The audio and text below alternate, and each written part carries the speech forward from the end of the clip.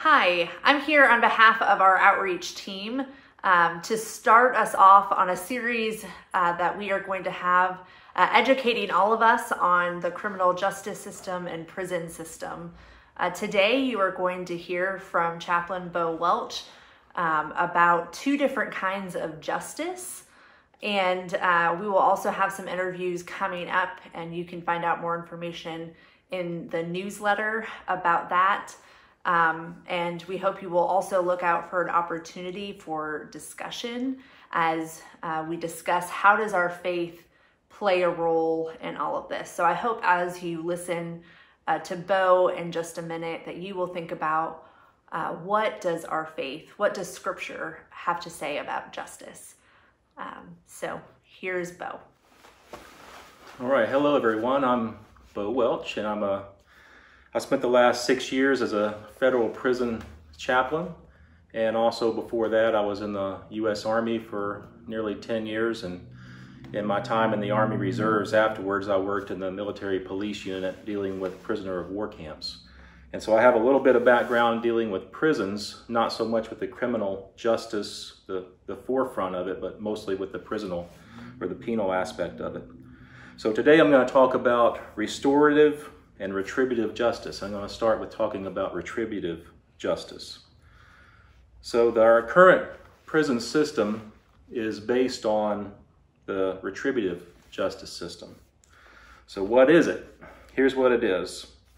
It's a theory of punishment that when an offender breaks the law, justice requires that they suffer or get their just deserts in return, and that the response to the crime be proportional to the offense. So just as people deserve the fruits of their labor for doing good things, and so those who break the rules deserve to be punished. But not just punished to make it painful or severe. The punishment needs to have equity, fairness, and the scales need to be balanced. That's the idea of retributive justice, at least within the U.S. system. So in our society, retributive justice is dealt out in these three ways. First of all, it can be dealt out with fines or loss of privileges. It can be dealt out with probation, having to be kind of supervised on the outside without going to jail or prison. Or it can be dealt out in having a jail term in the county jail, state prison, or federal prison. So rarely does the offender or perpetrator approach or deal with the victim. That's one of the key points of retributive justice, is the system tries to keep the perpetrator or the offender separate from the victim.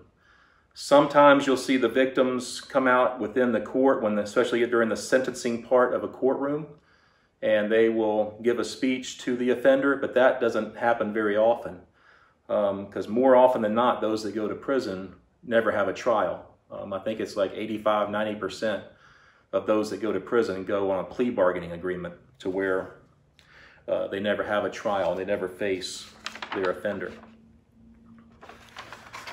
So prisons are forms of punishment through confinement.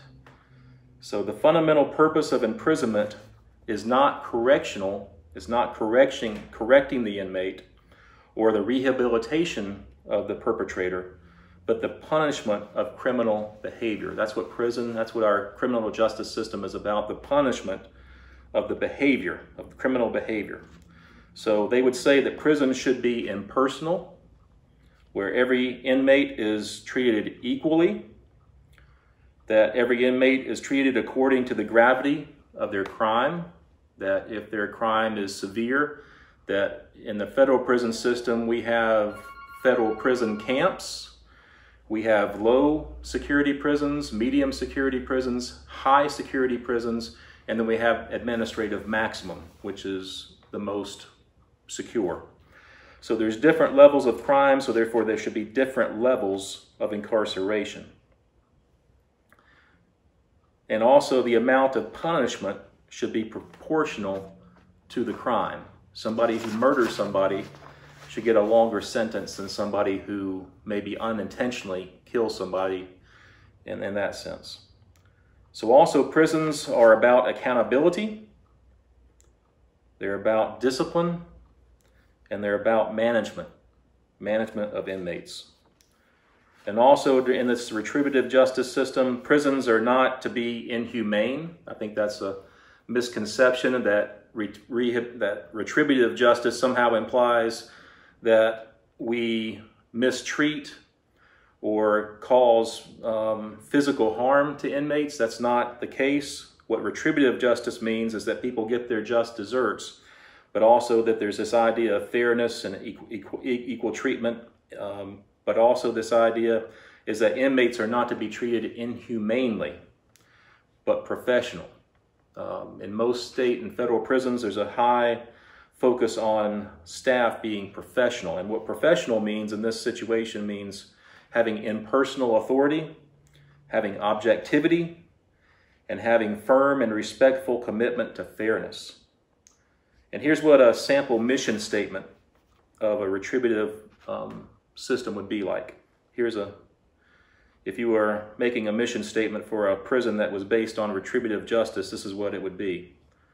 To keep prisoners, to keep them in, to keep them safe, to keep them in line, to keep them healthy, to keep them busy, and to do it with fairness, without undue suffering, and as effectively as possible. So that should give you an idea of what retributive justice is. And if you start talking about restorative justice has at the forefront, one of the main differences is that when a crime is committed in restorative justice, it's all about making amends with the victim.